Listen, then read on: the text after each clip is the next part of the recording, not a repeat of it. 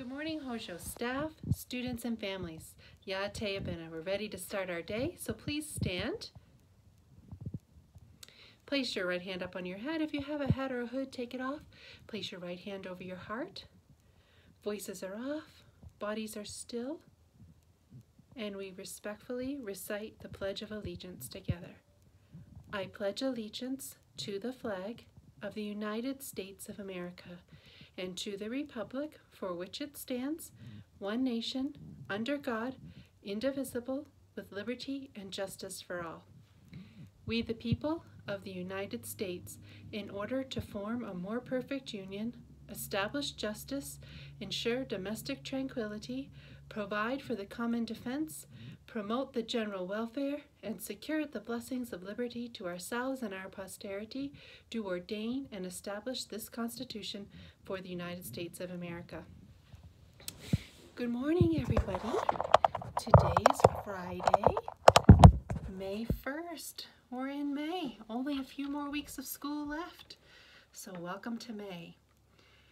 We're going to listen to some music, and I'd like for you to tell me what we're listening to and who the composer is.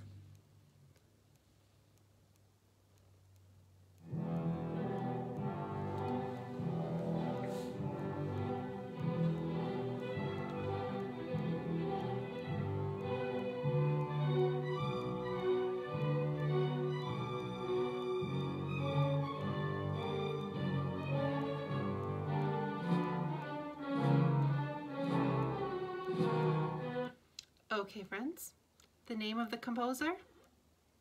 Sergei Prokofiev, that's right. And the name of the piece? What is the name of the ballet? Romeo and Juliet. And the piece that we were listening to? Dance of the Knights, that's right. And Romeo and Juliet is also the title of a play by which author? That's right, William Shakespeare.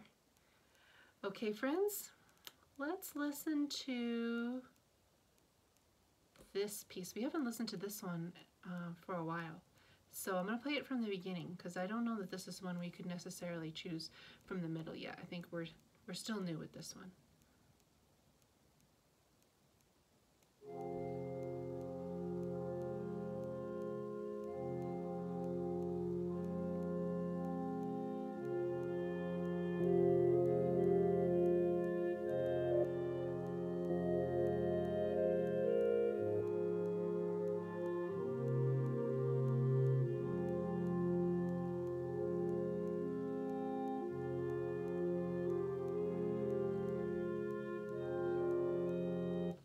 Okay, friends, who is the composer? Gustav Holst, that's right. And the name of the piece? Song Without Words. That was a tough one. If you got that one, pat yourself on the back. Hopefully you've been listening to the music. You know, it's good to listen to the music that we have all laid out on our YouTube channel.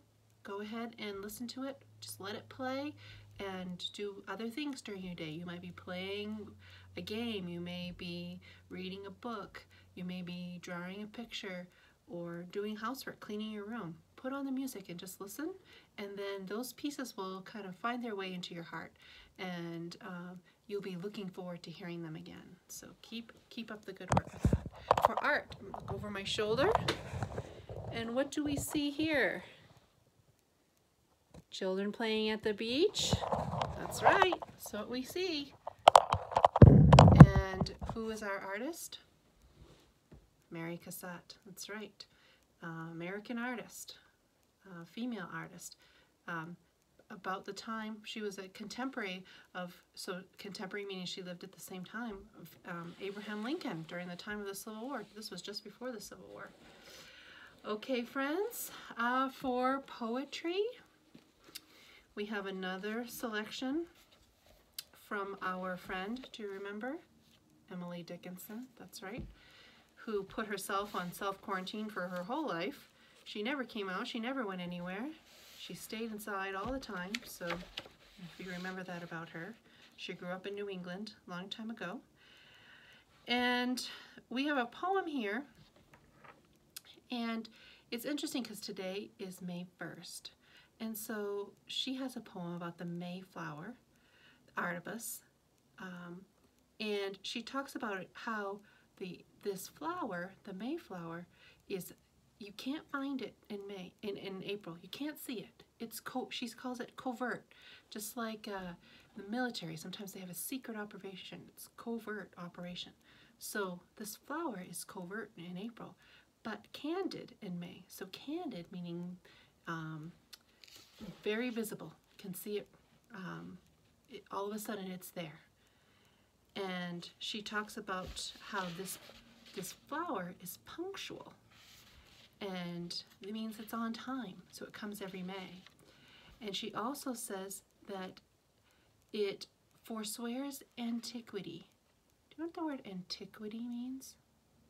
Sounds a little bit like antique, right? So what does antique mean?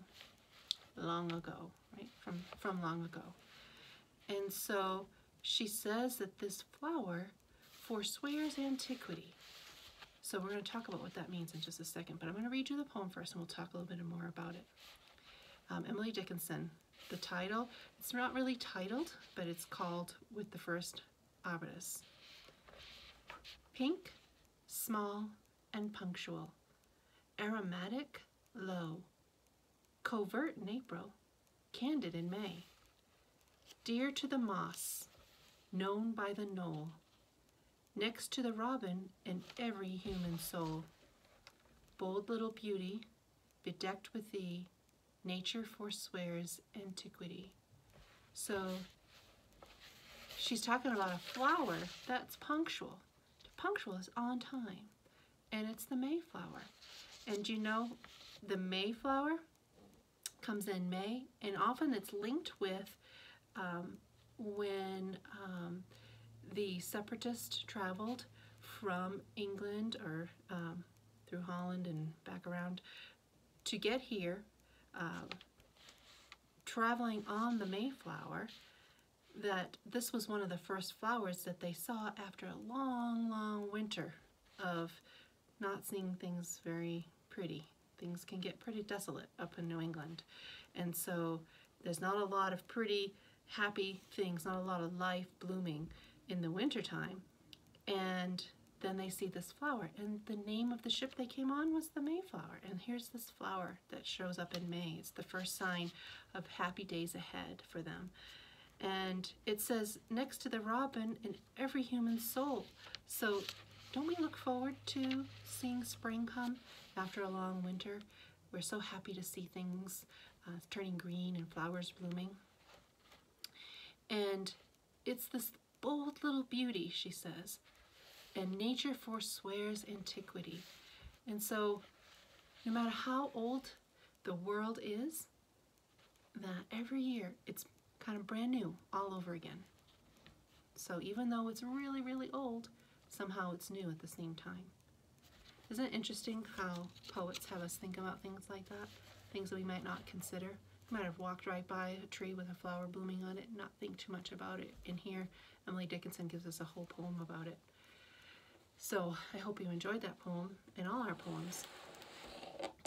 So let's see, birthdays. We do have a few.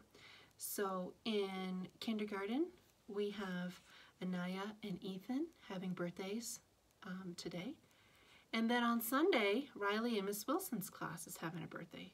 So happy birthday to all of you. I hope you have a really great weekend and celebrate with your families in safe ways.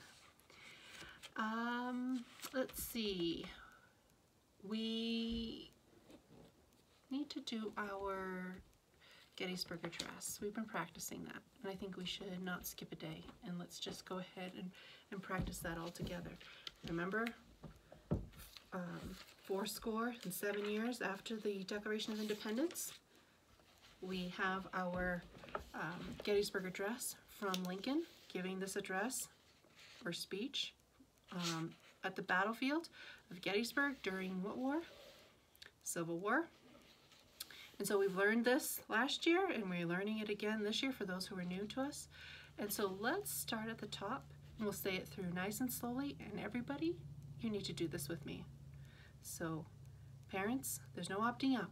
Have your students do as much as they can. I'm sure they know the first few lines. So let's say it together.